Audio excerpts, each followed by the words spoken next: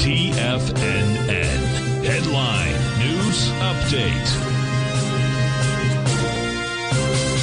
And welcome all to the 2 p.m. update here with Dave White at TFNN. And we've got pretty much what I was looking for today, and that was my options call here.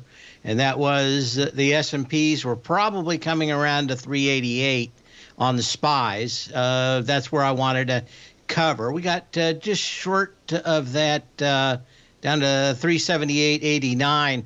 Now, normally, I'd be a much bigger player into Friday, but tomorrow is options expiration, and generally not a big deal for me, except when it's quad witching. Now, other things going on, if you just tuned in, don't know what's going on, I'll give you an alternate headline. The headline that they're pushing, or the narrative, is that Powell's doing too much too soon and his interest rates are too high. I'll give you another one, and that is that we've got a huge spending bill coming through. They're going to try to jam it through Saturday night when nobody's paying attention. That will add about $2 trillion to the national debt. That has spilled into gold because they're just assuming that that's good for another percentage point higher from the Fed.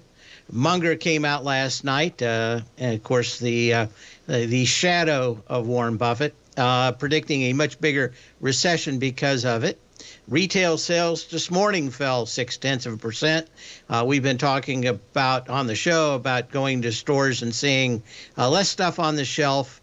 A lot of people buying down house brands, that kind of stuff at Walmart, going to other places and not seeing a lot of traffic, at least foot traffic, and seeing Amazon kind of floundering too.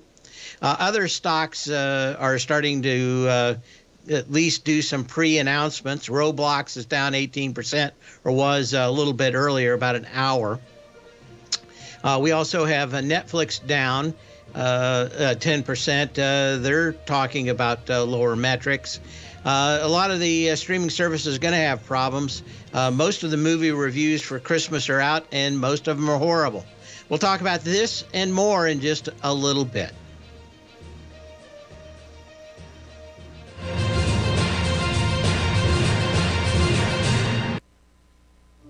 The reality is that navigating financial markets can be risky.